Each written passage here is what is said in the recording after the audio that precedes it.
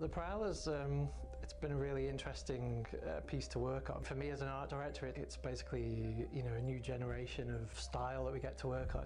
When I first joined the project, there was a lot of things already established. So the Asperia Prowler essentially is a reproduction of a Tavaran-based rapid deployment ship. Essentially, you start with a blank canvas. You talk to the writers and get the lore.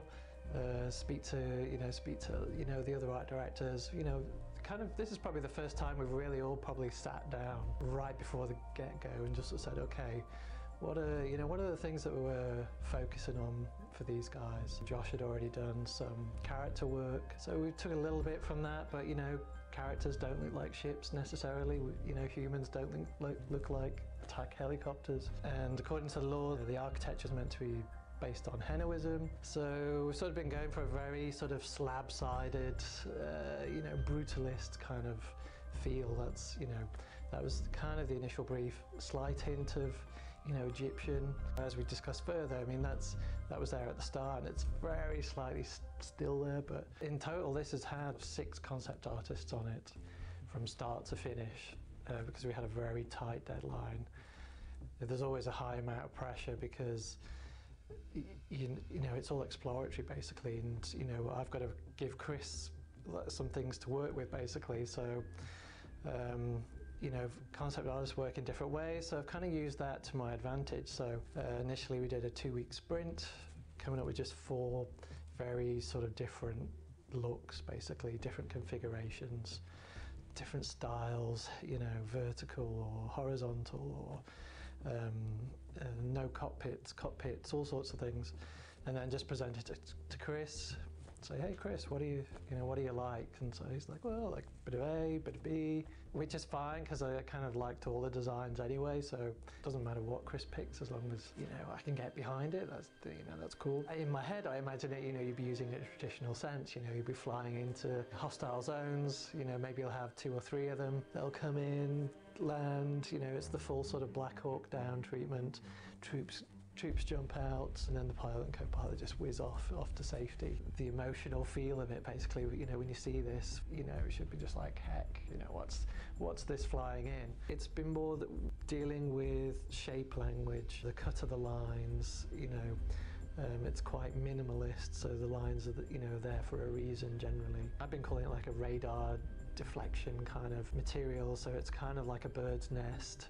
It kind of feeds into the whole avian feel of the ship. And then the interior, we've gone quite different to what we've been doing for the human ships. It's basically quite oppressive. It's like this dark red, and it's all dark red.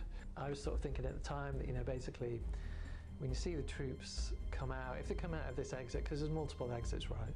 It's coming out of the mouth of hell basically. So it's just got this dark red, and then you've got this oppressive black hole kind of thing.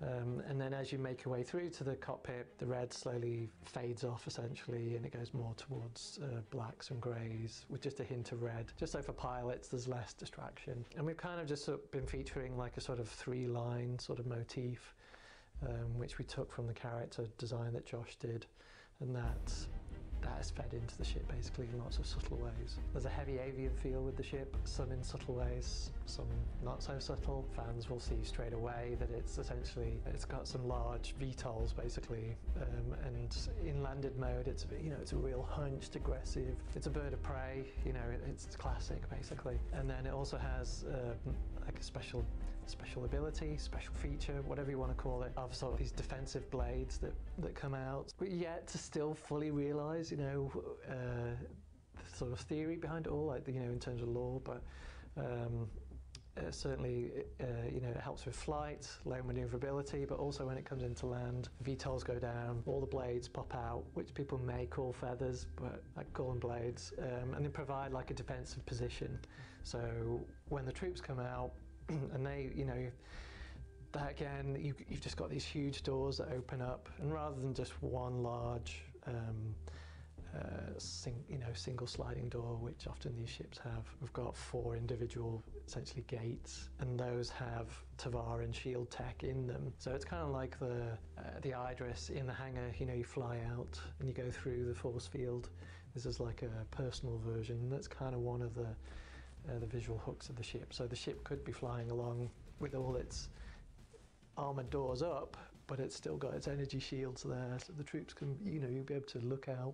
This is what I hope, right? And you'll be there in your harness and you're just looking out and you're just seeing the landscape go by or whatever it is. The other two visual features, avian features, we've got a split tail, so it's like a swallowtail, and then the head. The head is obviously very sort of eagle-like. And this time we've been able to essentially remove the cockpit. There's a head to this thing, but it's essentially one-way glass, so you can't see in, but you can see out, the pilot can see out, so it gives us this really nice monolithic kind of armoured feel, and again lending to that whole sort of Tavaran warrior, hardcore heroism, and so we've just been building on that.